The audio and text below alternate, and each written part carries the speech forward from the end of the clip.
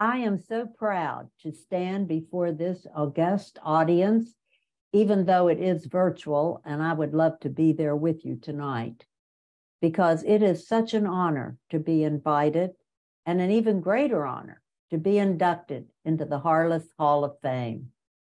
Attending these occasions has always been a highlight for me, as individuals and groups who are committed to raising the bar on education in West Virginia are lauded for their efforts, including those amazing individual teachers who light the spark of what can be in our students, many of whom we know come into the classroom with a lack of hope or purpose or even identity.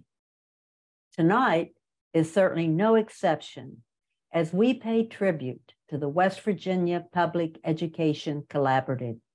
They are truly a living, breathing example of Margaret Mead's quote, "Never doubt that a small group of thoughtful, committed individuals can change the world.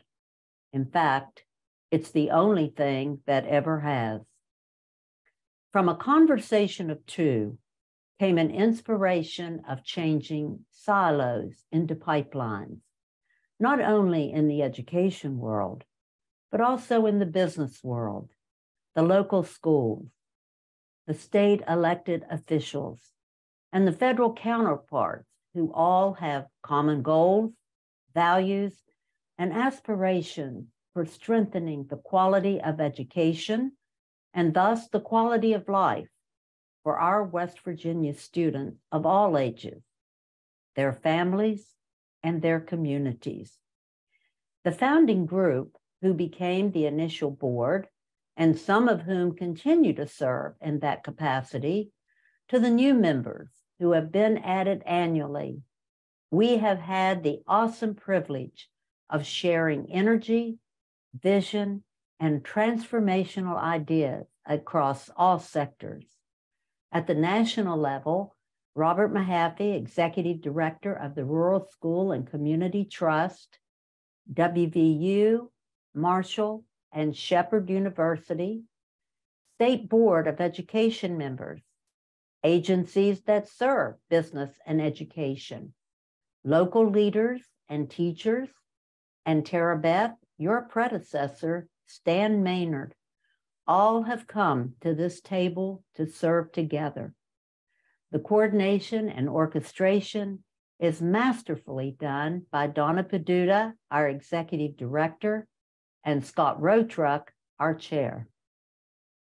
However, we would be remiss if we did not also extend credit and appreciation to former Governor James Hunt of North Carolina and the Hunt Institute for providing a template for what we could and did become. To E. Gordon Gee, President of WVU, for being so integral in this inspiration, and the Benedum Foundation for believing and supporting us from day one. It does take a village. From our inception 6 years ago, through our just completed 5th Focus Forward Forum, we have never stopped visioning, not for today, but for the future, always looking for where we should aspire to be rather than just accepting where we are as the standard. PEC's mission is founded on the concepts of literacy and STEAM, which builds both the foundation of learning and the models of science, technology, engineering, arts, and math that allow the opportunities and creativities of individuals of all ages to grow and develop. And we do that by all working together.